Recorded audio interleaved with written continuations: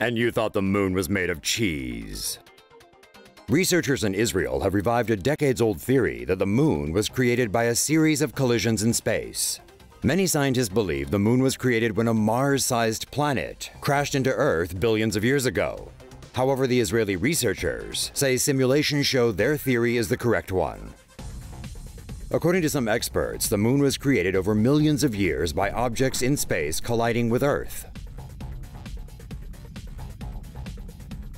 Multiple impacts sent material from the planet flying into space. That material then began orbiting Earth. The objects hit Earth at different angles, which sent more material into space than would have occurred from a single impact. According to researchers, the objects that collided with Earth had between 100th and 1/10 of the planet's mass. So much material was excavated from Earth by these collisions that a ring of debris formed around the planet. As the debris orbited Earth, it then collided, forming small moons known as moonlets.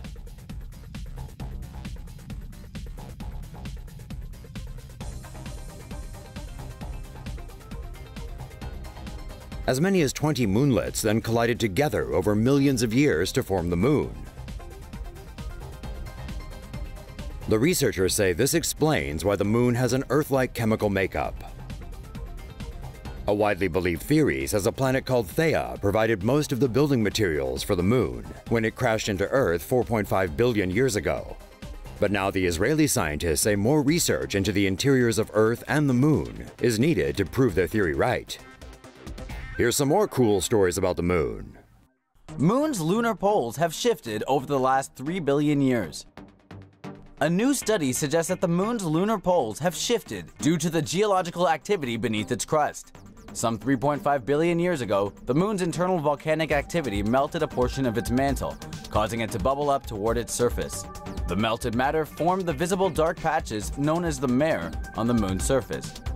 The hot melted surface was lighter in density than the colder area around it, which has led the moon's axis to shift 5.5 degrees. The shifted distance is roughly 125 miles, which equals the distance from Washington, D.C. to Philadelphia. The shifted axis has also caused the moon to lose much of its ice deposits as they were exposed to the sun. This new finding may also contribute to the research of where Earth's water came from. Startup set to launch first commercial moon mission. A California space startup is set to gain government approval for the first private mission to the moon. California startup Moon Express is on the verge of U.S. approval to land on the moon in 2017. In October, the startup announced a deal with Rocket Lab USA for multiple manned missions to the moon. Their MX-1 lander spacecraft will travel aboard Rocket Lab's 52.5-foot-tall Electron rocket for testing. Moon Express's MX-1 lander consists of a solar panel, pressurant tanks, and a payload deck. The small vehicle would deliver scientific hardware to the moon's surface. Moon Express is hoping to find and mine lunar resources, including platinum, titanium, and the rare isotope helium-3. Helium-3 is a light, non-radioactive isotope of helium, with 2 protons and 1 neutron, in contrast with 2 neutrons found in helium. This missing neutron allows helium-3 to produce clean energy. Nuclear fission splits an atom's nucleus in half, resulting in heat but also radioactive waste. Nuclear fusion combines nuclei to produce energy, though when tested with hydrogen isotopes, deuterium, and tritium, both produced unsafe radioactive neutrons. On the other hand, helium-3 fusion is reportedly safe. One reaction process uses 2 helium-3 atoms to generate helium, and 2 protons with no radioactive byproducts. Helium-3 doesn't occur naturally on Earth, but the sun has been emitting it for billions of years, and some has accumulated on the moon. 2.2 pounds of helium-3, combined with 1.5 pounds of deuterium, produces 19 megawatt years of energy. 25 tons of it could theoretically power the US for an entire year. Russia plans to build a permanent moon base by 2030.